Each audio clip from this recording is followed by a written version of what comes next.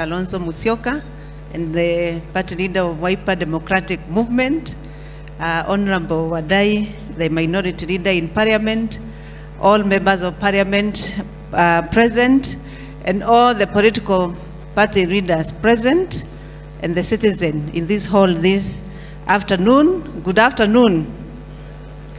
I want to start by saying this is an important forum where the citizens are allowed also to ask questions to the leaders and also interact with the legal process and procedures as it is required. I'm here to talk about political parties and their role in registration, in the legislative process. And I want to note that first of all, the purpose of any law anywhere in any country is first of all to articulate the rights of the citizens. Two, any law is supposed also to address the regulatory framework that can be there so that human beings must be regulated as far as behavior is concerned. Without laws, sometimes you miss the point that you are not able to really identify with the people, and especially when it comes to behavior. And one of that regulatory process is the political behavior of Kenyans. And that's why probably the Political Parties Act was created so that they bring the regulatory framework of our political parties and therefore by extension the political behavior. Law is not static. I totally agree that law must adjust with the society. When the society changes and the circumstance changes, so should be the law. So that's why when we are discussing about the NADCO bills and the legislation framework, we are cognizant that circumstances keep changing. And secondly, from an electoral practitioner point of view, after elections, we do what we call post-election evaluation. The reason for post-election evaluation as a country is first of all to identify the gaps, and two, to look at the areas that we never did very well so that we bring on board legislation framework that will address the issues that were a problem in that electoral cycle. So I'm speaking from that perspective that law is not static, that law keep moving depending on the society and the circumstances that are there. This very location of one house has a rich history in many things, including engaging and coming up with the solution that made the country move forward. But so that I'm not really verbose, I want to really talk about the Political Parties Act and probably touch just little on any other law that affect elections, because I practice elections and governance, and especially governance of political parties. In 2001 is when we had the first Political Parties Act bill, which was sponsored. It was that particular time is funding, was on funding of political parties, which was sponsored by Ford Kenya then, Muskari Kobo, and it went on and on until 2007. That is when we had the first Political Parties Act 2007, which now delinked the office of the legislation of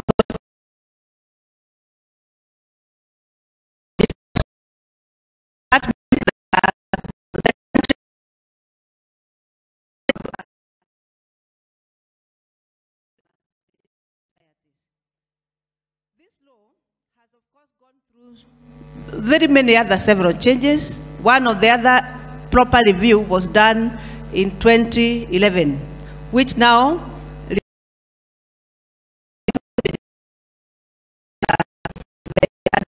an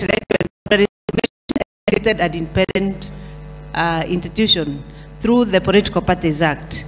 We are now facing another review, which also probably circumstances have changed, and that's why we are saying then we need to review the Political Parties Act. But I have a few questions we ask ourselves. First of all, we must understand what exactly are we fixing. That should be the number one question when we are reviewing the Political Parties Act. If we are fixing independent and strengthening the institution, then we should look at the tenets of an independent institution. What does it entail? And I have three or two issues I would want to bring, especially to the people who participated in NADCO process, that probably when we are looking at the reform, we need to look at. And I thank Opio Wadai, the leader of minority, for saying that we shall work closely together, because we should create a law that is meant for posterity and helping the governance of political parties and also the institutions that regulate those political parties. The first thing, when we appeared in Bomas, us and many other people had wanted the office of registrar, whether in its current form or whether in a commission, to be put in the constitution. Why? Because that is one of the tenets of constitutional independence. This office is now established under the meaning of Article 260 of the Constitution, which creates and allows creation of such independent offices that that operationalizes the Constitution.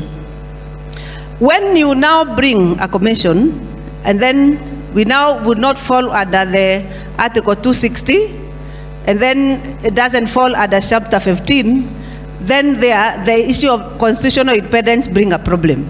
Probably you may want to look at that when we are progressing, so that we make sure that this particular office is anchored in law.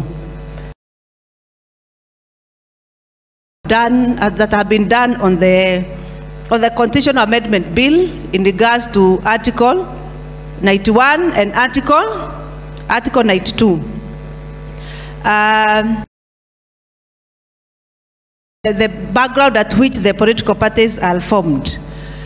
But I don't know what can be the problem if we just also import the office itself into the Constitution, because political parties are well established in the Constitution.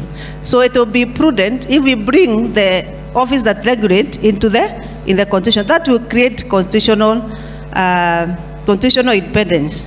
Number two, I read that the published bill, the one that was published at the Senate, indicate two things. Does not connect with the current office of the Registrar of Political Parties in any way.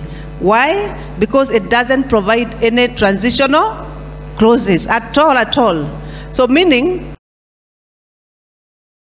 scrapping an institution and create another one from the scratch, or do we want to transform an institution from one level to another? Are we reforming an institution? So that if that is the case, then we need to provide squarely a lot of transitional clauses, because as it stands now, we stand at risk of saying even the political parties then as they established do not exist. The records and assets do not exist. I will bring to attention that there's a lot of work that has been done to institutionalize that office, and a lot of money that has been used, so that transitional clauses should be provided to be able to connect the office together with the... As a practitioner in the area, I want to tell you the infrastructure as the bill presents face a challenge, may bring a challenge. One, because but the people who are regulating are coming directly from political parties. So my wish was maybe this should be a process of where we recruit people who are completely in the regulatory work. One of the concerns as a regulator is that we have removed even the regulatory function. We are creating a regulatory authority with zero regulatory function. Actually, under Section 3, the bill has removed the requirement of regulation from the regulator. Then what shall be the regulatory, and it has the name regulatory, be doing if it doesn't have the regulatory ability? political parties are very important in terms of ensuring good governance and democracy in a country. Therefore, when we are establishing a framework that actually regulates them, it should therefore not be short of very clear structures on how then the regulation will happen. The bill also does not even provide what are the disqualification and qualification of people who shall be members of that commission. And it also does not give clearly what will happen to the current office holders and also the staff of the OLPP. So in a nutshell, we have done a very comprehensive response to the call for memorandum to the Senate, but in a nutshell, that is some of the issues that we really need to look when we are looking at the NADCO process.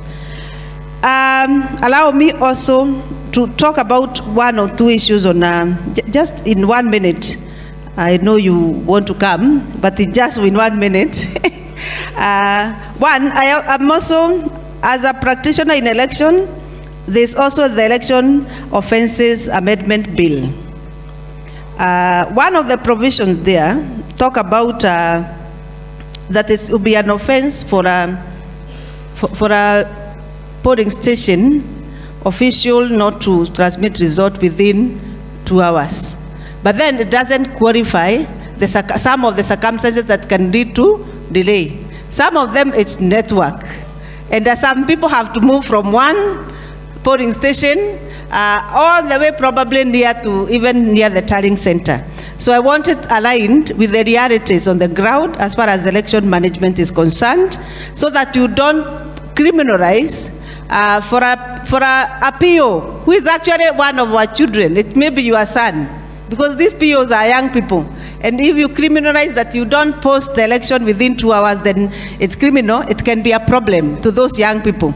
So if we really outline the circumstances under which then that delay can happen, it can also be very good. Finally, I have seen in one, I think it's still with the Election Amendment Bill, that an office, that's the dispute resolution between the commission and the returning officers is being transported from the commission to the judiciary. I've been IBC for 10 years or more. That one will actually interfere with the electoral timelines. When the dispute between a returning officer and a candidate, to me, it's my considered opinion, but I'm a practitioner and I have done that in the area, should be left to the commission.